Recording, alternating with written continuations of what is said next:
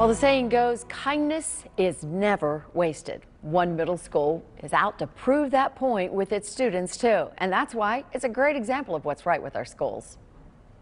At Turrentine Middle School, they're in the middle of a pandemic, but not the one you may think. This is a pandemic of kindness. With all the challenges we've had almost in the past 2 years, and sadness, and sorry to say, death, I felt like our school needed some more happiness, compassion, empathy, and kindness. The school counselor's office decided the best way to do that was to spread the word everywhere.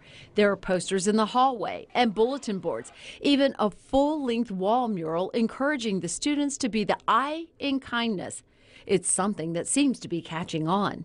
The more you spread the word of kindness, the better it would be as the overall outcome.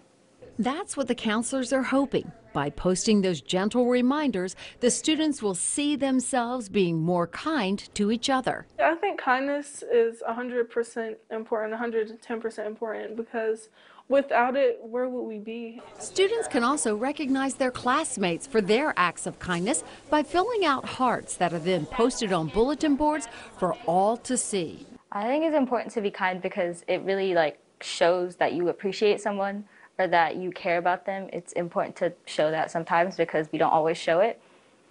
So it's really nice to show it to people that you care about.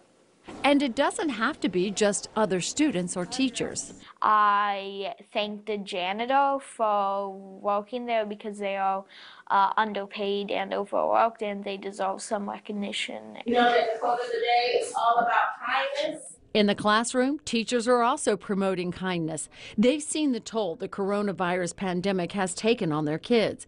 Language arts teacher Catherine Boone is encouraging her students to speak up when they see acts of kindness. I want to build my own kindness tree here in our classroom because I want them to know, one, we need to respect one another, we need to help one another, as well as be kind to one another. So if they see themselves up on the wall, I'm sure that it will be spread throughout the community here at Turrentine. It's a welcome campaign for the students. I think it makes me feel really good about the environment that I'm in because I have bad anxiety, so I'm constantly on edge about things, and it's a really helpful reminder that the school cares and that the people around me care enough to want to be kind. Planting seeds of positivity they hope will continue to grow in the future. And I have faith in every one of our students that the kindness in their hearts will come out. Well, the students can fill out those kindness hearts either in person or electronically as well.